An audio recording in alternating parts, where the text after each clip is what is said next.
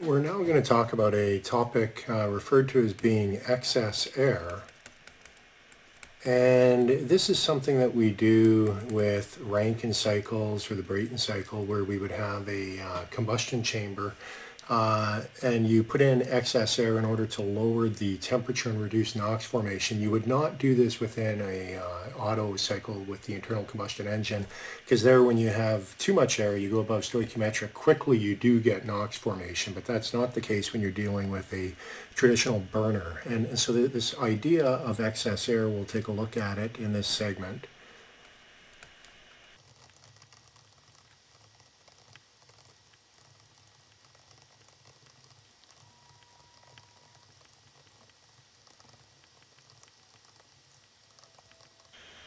So we talk about this as being excess air, and with the Brayton cycle within the burner, if you recall, when we looked at the Brayton cycle, we said that this helps reduce the hot spots of the gases coming out of our combustor, which then eventually go on into the turbine. And with the Rankine as well, quite often the Rankine you'll be burning coal, and by adding excess air, we're reducing the temperature and reducing the formation of NOx, which we saw earlier leads to photochemical smog, and we like to reduce that. So let's take a look at this idea of excess air. So you can have different amounts of excess air. For example, you might have 50% excess air. And what that would translate into is that we're 1.5 times the theoretical air, which we saw or able to calculate by doing the stoichiometric balance. You could have another example, 150% excess air. And for that, what we would be doing would be 2.5 times the theoretical amount of air, or the stoichiometric amount. So the result of this, the net result, is that we are going to have excess oxygen within the product stream.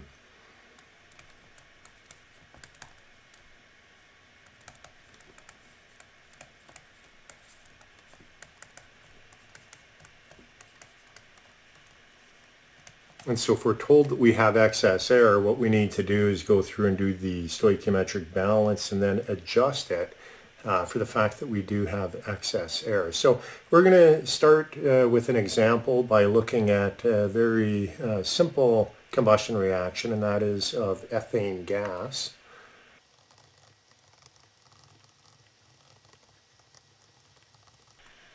And so what we're told, we have combustion of ethane gas, C2H6, and we're told that it is taking place in 200% excess air.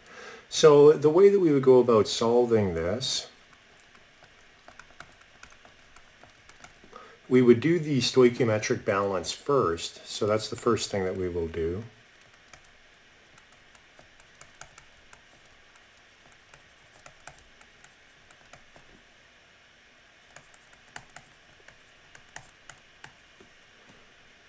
So writing out our equation,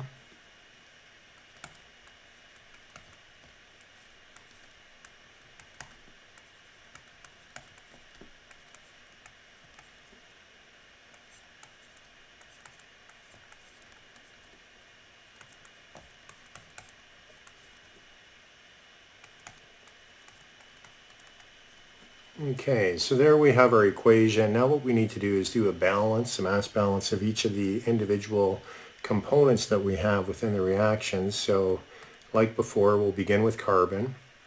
And so looking at carbon, we can see we have carbon here and we have carbon there, and those are the only two places where we have carbon in our reaction equation. So we can write 2 on the left, and that is equal to X on the right. So that identifies X, which is good. Next thing we'll look at is hydrogen, and so balancing hydrogen, we have hydrogen here, The other place we have hydrogen in the water vapor. Those are the only two places that we have hydrogen. So we can write 6 on the left is equal to 2y on the right. And with that, we can directly solve for y, and we get 3. So that gives us 3 for hydrogen.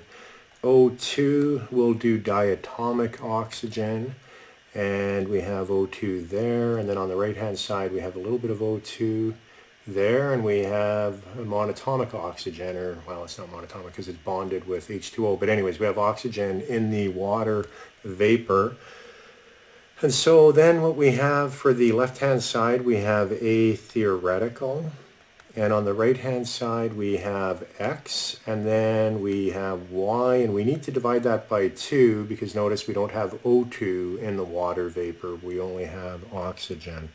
And so with that, we can then solve, because we know the value of X, we've solved it here, and we know the value of Y, so we can plug those into this equation, and what we end up with for the theoretical error is 3.5.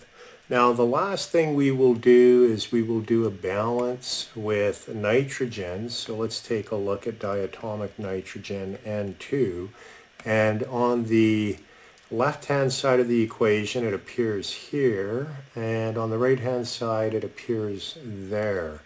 And so with that, on the left-hand side, we have 3.76 times A theoretical is equal to, on the right-hand side, Z or Z, depending which country you are in. And with that, we get 13.16. And so that becomes the stoichiometric balance. And so what we can do is rewrite our equation before introducing this excess error that we have in the problem statement. So let's rewrite it with the values that we've just solved for.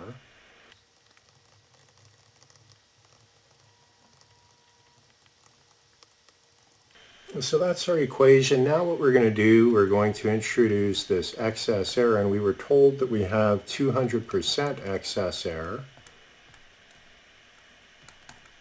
And that means that we're dealing with 3 times the theoretical error. So dealing with 3 times the theoretical error, what I'll do is rewrite our reaction equation.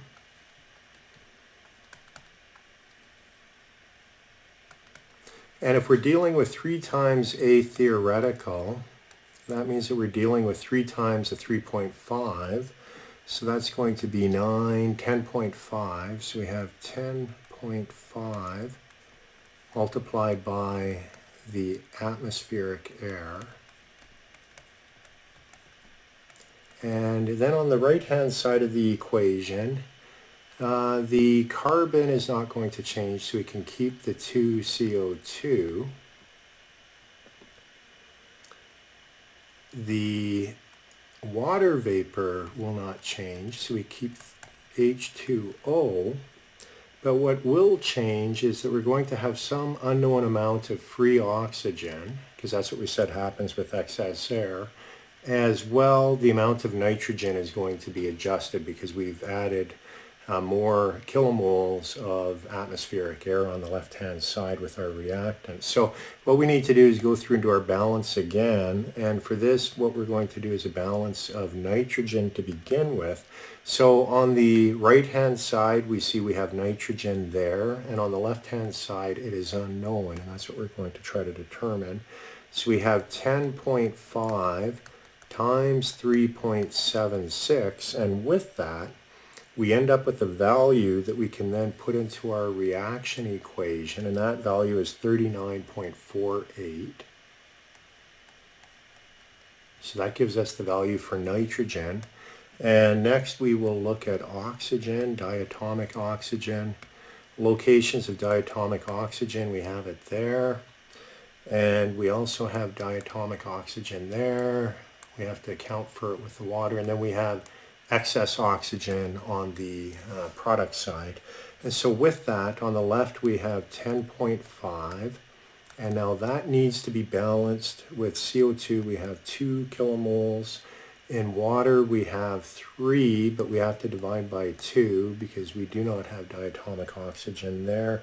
And plus some unknown, and I will call that unknown Y, which is what we have prescribed there for the oxygen.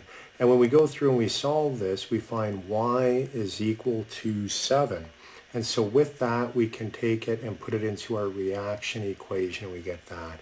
And so there is our final reaction equation with excess air. And the main thing to notice is that we have a new free oxygen, diatomic oxygen on the product side, and we've also adjusted the amount of nitrogen because we have excess air coming through, and consequently nitrogen, which is usually inert and along for the ride if all goes well, then we would have to increase the amount on the right hand side as well. So that is an example of how you can deal with problems involving excess air. And again, remember, this typically is not done if you have an Otto cycle. You can lead to increased NOx formation with the Otto or the internal combustion, but it's used for Rankine cycles, burners, where you would have a burner and you want to reduce hot spots in the burner. So that is excess air, and that will conclude this segment.